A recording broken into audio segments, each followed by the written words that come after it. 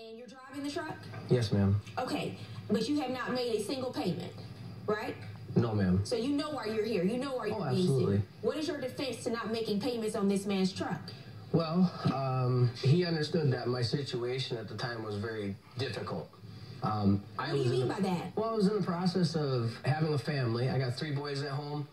I'm doing the best I can as a dad to provide, and I'm struggling. So you're saying that he knew when he sold this truck to you that you may not make the $250 payments, He was but very you guys clear made about that agreement anyway? Is that true, that you knew he was struggling and he may not make the payments, but you said it's okay, do the best you can? No. And the best you can do, you're telling me, is zero money right now? In my defense, I was tight. So from that day to this day, you didn't have $20 you can give him for his truck.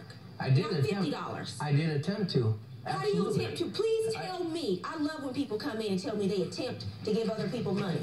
Because I wish people would attempt to give me money.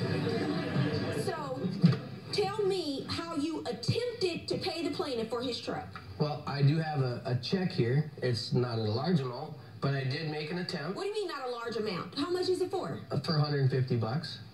Why do you have a check for $150? Because Darren, my brother, was the middle guy.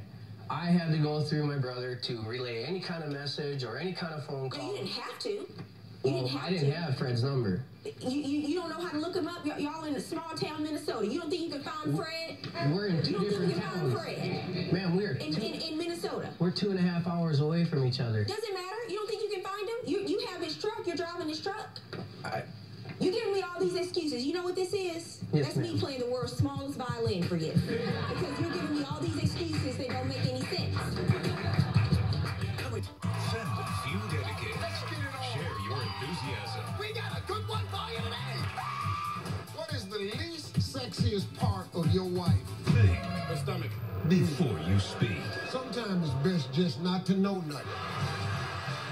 Weeknights at 6:30 and 7 on My 9.